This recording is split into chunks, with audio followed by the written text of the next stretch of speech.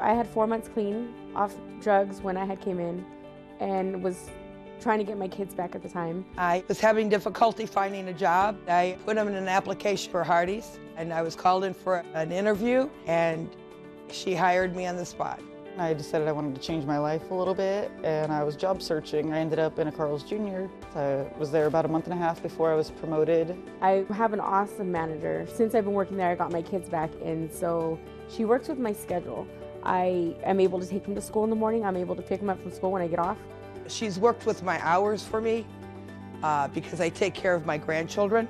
They mean the world to me, so they have to come first. It's a really healthy workplace. We have great relationships with each other. We're like a big old family. We get along so well.